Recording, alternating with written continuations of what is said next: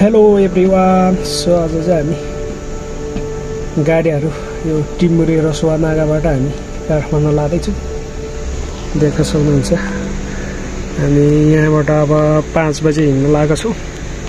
यहाँबाट चाहिँ भन्सार भएर हामी काठमाडौँ लानुपर्ने हुन्छ। ठ्याक्क हाम्रो अझ 15वटा गाडी लाँदैछु है त गाइस। सो यो चाहिँ इलेक्ट्रिक गाडी हो।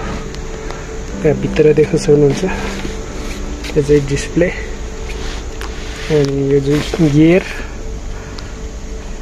चाहिँ यस्तो रहेछ, यस्तो घुम्ने टक टक हैन। अनि यसमा चाहिँ क्लच हुँदैन, देख्न सक्नुहुन्छ। ब्रेक र एक्सलेटर मात्रै हुन्छ। सो यो चाहिँ नयाँ गाडी है त गाइस। यो चाइनाबाट सिधै काठमाडौँ लान लागेको कम्पनीमा, हामीलाई कम्पनीमा पुर्याउनु पर्ने हुन्छ। सो आज चाहिँ हामी जानुपर्ने हुन्छ यो लगेर। देख्न सक्नुहुन्छ धेरै छ गाडीहरू। यो गाडीको नाम चाहिँ किङ लङ भन्छ है, इभी गाडी। सो देख्न सक्नुहुन्छ। अनि यो चाहिँ चाबी भइगयो, यो लक गर्दै अनि अन गरेर चार्ज कति पर्सेन्ट छ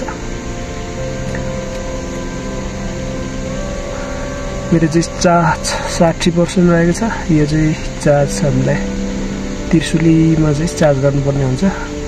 त्रिशुली पुग्दा लगभग 30% मा घट्ने हुन्छ। 30%बाट हामीले 40-45 गरेपछि काठमाडौँ पुग्छ हैन। So let's see. ट्रिपरहरुको जाम यस्तो भइराछ गाइस, देख्न सक्नुहुन्छ। हामी चाहिँ हिँड्दैछौँ अब।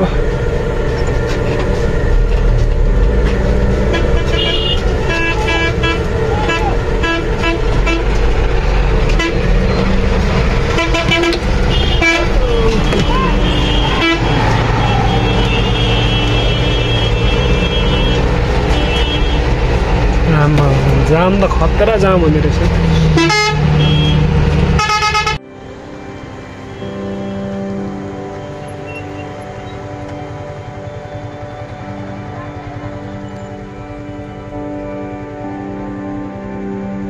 फाइनली गाइस हामी चाहिँ हिँडिसक्यो हैन। यस्तो धुलो उडेको बाटो छ, केही देख्दैन।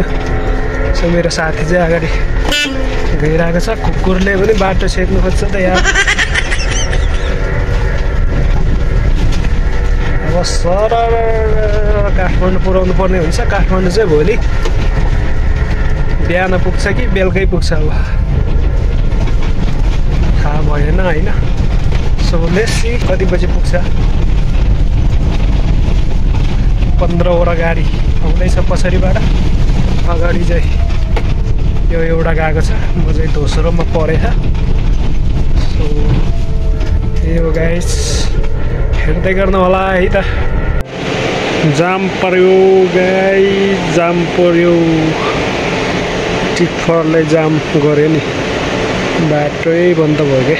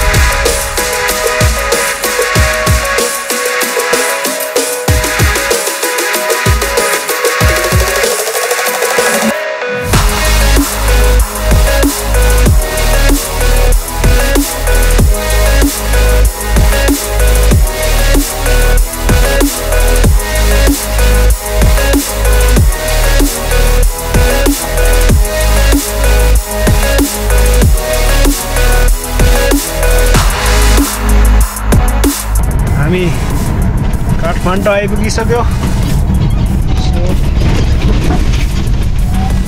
काठमाडौँबाट हामी यता जोबरपट्टि जाँदैछौँ। सो देख्न सक्नुहुन्छ हामी ठ्याक्क 2 बजे है त, माथि 5 बजेबाट आएको, यहाँ चाहिँ ठ्याक्क 2 बजे आइपुग्यो। सो हामी त्यो यो गाडी चाहिँ कम्पनीमा लगेर छोडिदिनु पर्ने हुन्छ। सो अहिले चाहिँ पुरा खुल्ला पनि छ है त गाइस।